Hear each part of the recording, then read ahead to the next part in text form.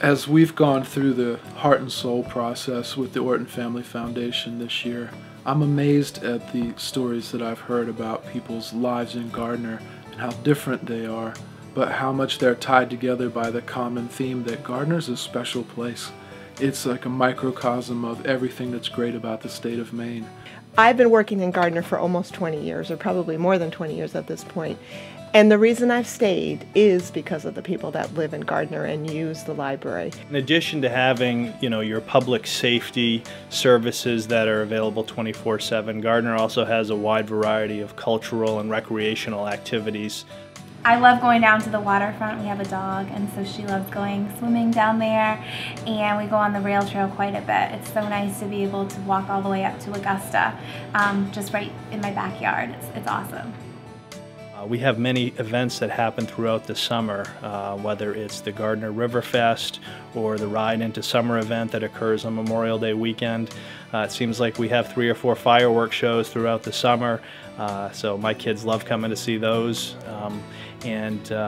We also have different events like little bike rodeos for little kids. It teaches them bike safety and also gives them a chance to bike around the town and through the downtown, and the police close the streets down so the kids feel like big shots riding downtown the middle of Water Street.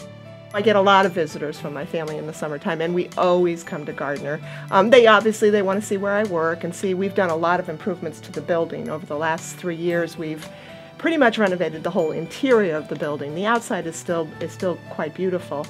But then they want to go to Rennie's, and then they want to go to A1 Diner. And that's fun because that's one on each end of our beautiful Water Street. And it gives me an opportunity to be kind of the tour guide of our town. Our Boys and Girls Club provides a plethora of opportunities for the youth in our community from infancy right through high school, and it's a wide variety of services to keep them engaged and active after school and during other times as well. So we're really fortunate that we're kind of the hub of a lot of the services, yet we're still a small enough town where you don't have the traffic congestion and the things that go along with that. What I think a person would find when they come to live in Gardiner is a community that's welcoming, strong, durable, and interested in civic life and in making sure that everyone in Gardiner feels safe and comfortable and like they're part of something bigger than just them and their family.